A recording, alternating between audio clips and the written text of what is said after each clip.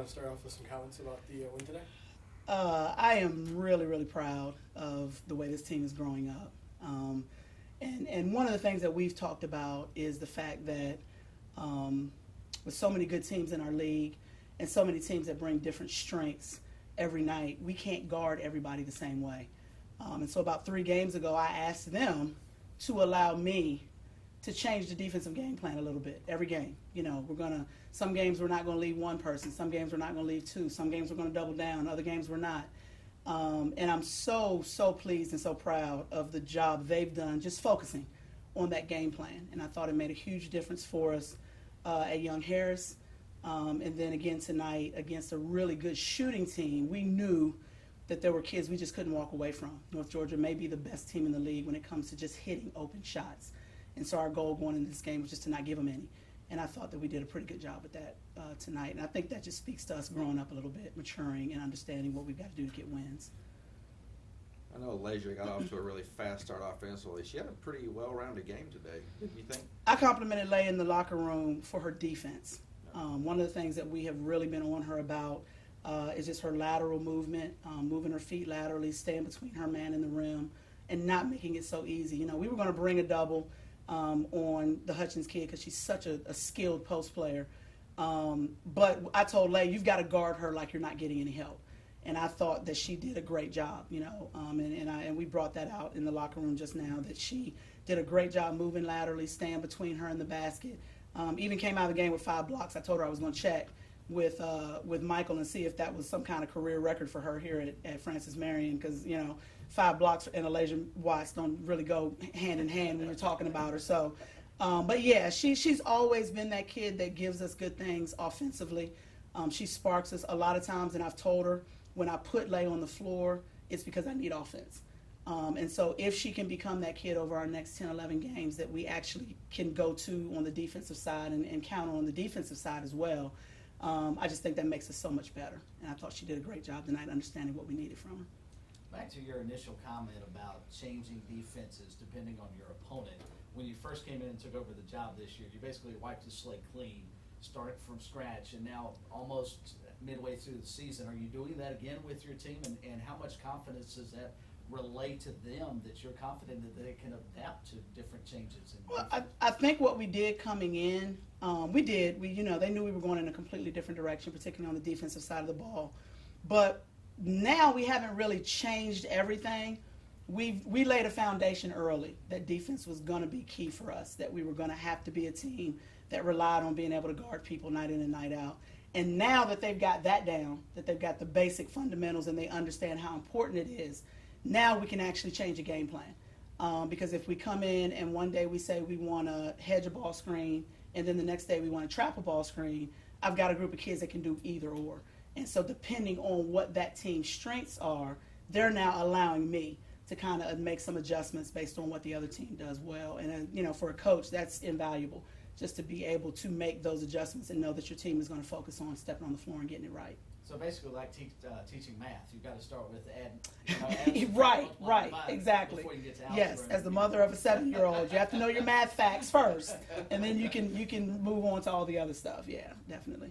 How difficult was it to get your team motivated to play today just because of the oddball start time on Monday? It's a holiday and the different things that went into today's game. This team is actually a little weird, and so you don't know from one day. I have found that the early evening week games, midweek games, are harder for us in terms of energy and focus than a 1:30 afternoon start. And then today, they didn't have to get up and go to class, and so we got up at 9. We had a really, really good high-energy shoot-around for about 45 minutes. I felt really good when we walked out of the gym this morning because it was clear that they were locked in, they were awake, So just those little things that sometimes you don't know how kids are going to react, make a whole lot of difference. So for us, it's been the earlier weeknight games that we've had to, kind of find a little bit of energy for, and that's something we'll keep working on. Jeri, obviously you guys have only lost 3 games, but you guys have been resilient every time you've lost. I mean, when you come back now with a couple wins, where's that coming from? I mean, I think that, one, we've got kids who now have gotten comfortable winning. They like winning. And so as crazy as that might sound, when we walked in the game in the locker room after the Pembroke game, I told them, remember this feeling. You need to remember what this feels like, because we haven't done much of this season, and you need to lock in on what this feels like, as opposed to the other 12 or 13 times this year that you've walked out of a locker room really relaxed, feeling really good. Okay, let's go get ready for the next one. We really tried to create as a staff just an atmosphere that next day in practice that basically said, that one's done. Here's what we didn't get done. We put the film in front of them, and we probably sat in the film room that next day for about 45 minutes and watched that game and identified what we didn't do well. And okay, now let's get on the floor and let's have 2 really good practices to get ready for the next one. And they just responded really, really well. And so I think just to be a group right now that has locked in on winning as something we really enjoy doing, and also understanding that when we do it the right way, usually we're going to get the result that we want. And so getting them to bounce back proved to be, not nearly as difficult as I would have thought maybe it would be. I know you guys don't want to lose any games, obviously, but you have to feel pretty good. I mean, you got a bunch of home games now coming up. Yeah. I think you think you guys are in a pretty good shape right now. Right. I feel really good about where we are, and so I think the key for us is to feel good about what we've done without getting too comfortable with where we are, but just continuing to want a little bit more, continuing to identify what we can do better. I mean, even in wins, and that's the difference in a win and a loss, and that's what makes it really difficult as a coach, because when you win, it's hard to convince kids that they're doing things wrong, but when you lose, they're ready to listen. And so, what we've got to do, I think, as a staff is continue to put things in front of this group that we can do better. Yeah, we won some games, but we aren't doing everything right. And so here's what we've got to continue to do over the next 10, 11 games to get better so that we are a better basketball team 2 weeks from now than we are today. And so I think as long as we can stay with that mindset, and it's great to win. I said that this morning in shoot around. We were all kind of loose, and we were working. But there's just a little bit of a different air, up there when you're successful. And so we'll just continue to be honest about what we've got to work on and what we've got to do better. But at the same time, I think the confidence continues to grow as we continue to get wins against good basketball teams. Such as what concerns you, even at 15-3 and 6-3 in the league? What are you seeing maybe that you still need to work on? Yeah, did you watch us rebound today? Yeah. So we got to rebound. We still, we're athletic as a group, and I've got a couple that are as athletic as anybody in the league, and we're still not as fundamental about rebounding as we need to be. And so we talk about it and we work on it in practice, and then we get in games and we still want to jump instead of putting the body on somebody and blocking out. I think that we could still be a little bit more efficient with our zone offense. We're seeing a lot of people zone us because we're really hard to keep out of the lane when you don't. And I think we've still got to work a little bit on not settling for long shots in our zone offense and really executing offense and getting the looks that we want. I could run you off a pretty good list. There are a lot of things that we do well, but not that we do as well as we need to. And so that's got to be the standard. We just can't get comfortable because, we do have some losses, and those are teams that we could potentially see again in the right scenario in a conference tournament or something like that. So we've got to continue to work to make sure that we're getting better every time we step on the court. Well, I'm gonna actually ask that question for real. I mean, you had a good offensive night, but you looked like you were trying to do some work on the defensive end. What'd you say? What the coach tell you?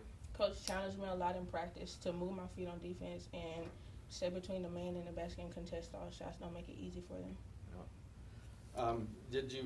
Did you come into today with an idea that you might be the one to kind of get your team rolling offensively as well? Was that the plan?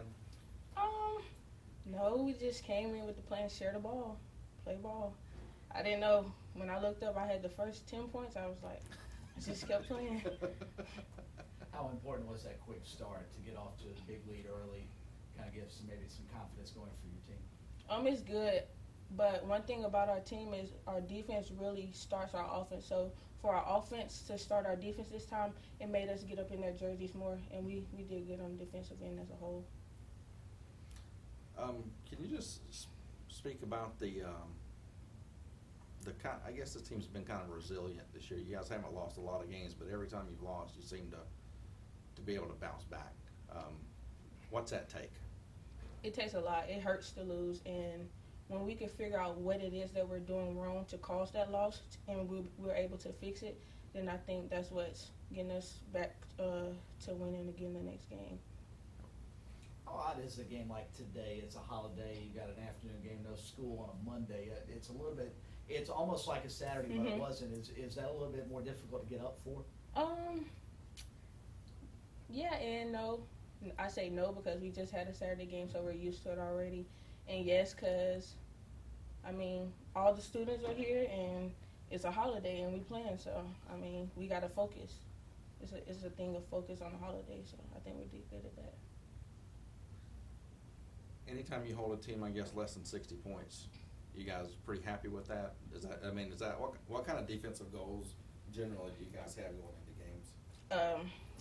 Get in their jersey. Don't make it easy for nobody. Pressure.